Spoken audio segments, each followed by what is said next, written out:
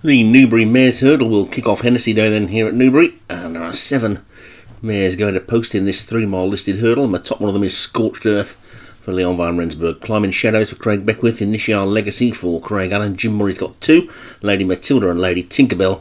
Wider Smiles for Darren Thompson, and World on Fire for Joshua Sutherland. They're already off and racing in the gloom and the rain as they get to the first of the smallish looking hurdles, and they're all safely over that one and making their way towards the second of the 12 already then. And Lady Matilda is the one that's settled down into the lead, but appears to be doing so on some sort of sufferance, as doesn't really want to be going all that quickly, it would seem. Climbing Shadows has gone up on the inside of that one, and Initial Legacy is also going to find itself with a share of the lead in a minute as they take this turn. That they are going very slowly indeed, and suddenly Lady Matilda has decided to put a little bit of pace into the race, but not a great deal.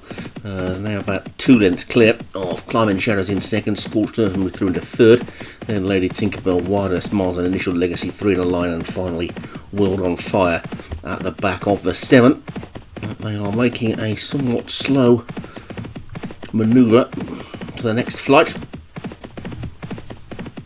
and Lady Matilda is taking them through the rain with stablemate Lady Tinkerbell not too far behind.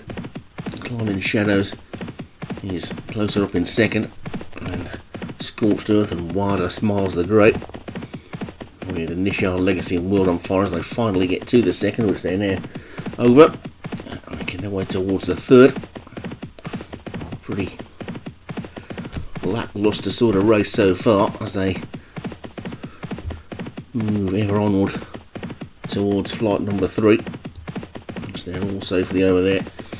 Lady Matilda's in front, Climbing Shadows is second, and Wider Smiles is third. Lady Tinkerbell on the outside has now gone 4th, then Scorched Earth is 5th as they get over number 4, with Initial Legacy and finally World on Fire just at the back. So just 7 mares in this long distance hurdle, then 3 miles, and 2 of them for Jim Murray as they get to the 5th. A good jump at the back there by World on Fire, seeing that one jump past Lady Tinkerbell and alongside Wider Smiles and Scorched Earth, but it's still Lady Matilda that's got the lead as they come up past the water jump and the big screen, and they'll be passing the winning post with a complete circuit to go. And Lady Matilda continues to show the way to Climbing Shadows in second and Scorched Earth in third. World on Fire has moved up on the outside into 4th, then the grey Wider Smiles and then Initial Legacy, and finally Lady Tinkerbell. So Jim Murray's ladies are top and tail in the field at the moment.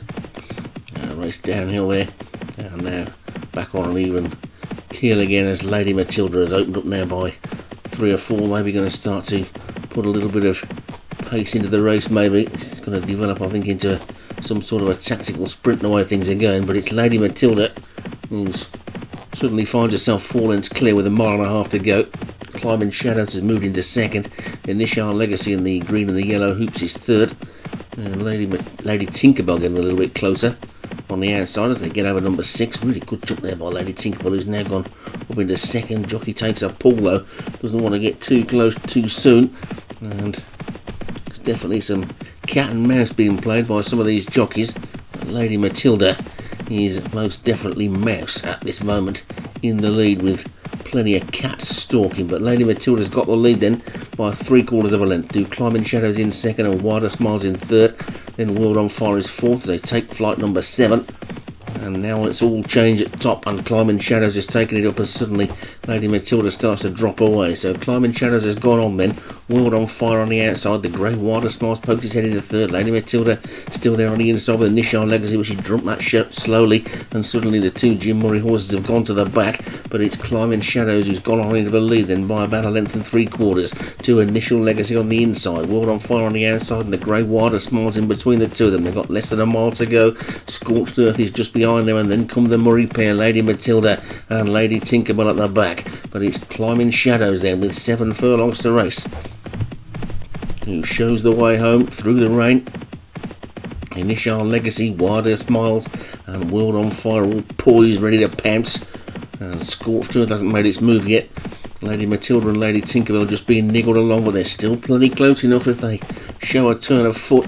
Nothing is really out of this yet, and there's still a good old way to go as they race down towards the next flight of hurdles, which I think is a cross flight, and it's Wilder Smiles and Initial Legacy with Climbing Shadows and World on Fire. Then comes Lady Matilda and Scorched Earth, and Lady Tinkerbell is the back marker, but it's 4 in a line up top now then as they race down towards this next flight, and it's just about Wilder Smiles. Initial Legacy over it they go. Good jump by Wilder Smiles.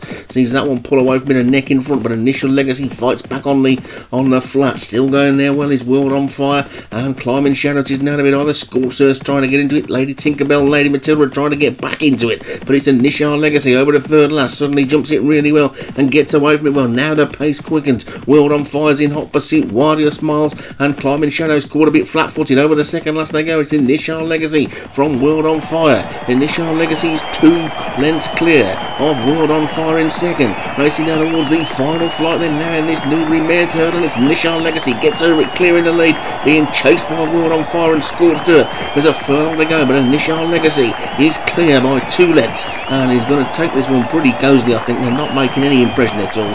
And Initial Legacy has taken it. World on Fire is second, Scorched Earth is third, and Climbing Shadows is going to stay on for fourth. Then Wilder Smiles and Lady Tinkerbell. Lady Matilda was pulled up in the straight, and it's a win for Initial Legacy.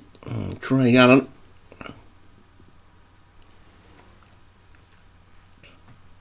So there's the full result then. Initial Legacy for Craig Allen, the winner. World on Fire for Joshua Sutherland second. Scorched Earth, Leon Van Rensburg third. Climbing Shadows for Craig Beckwith was fourth. And Wilder Smiles for Darren Thompson was fifth.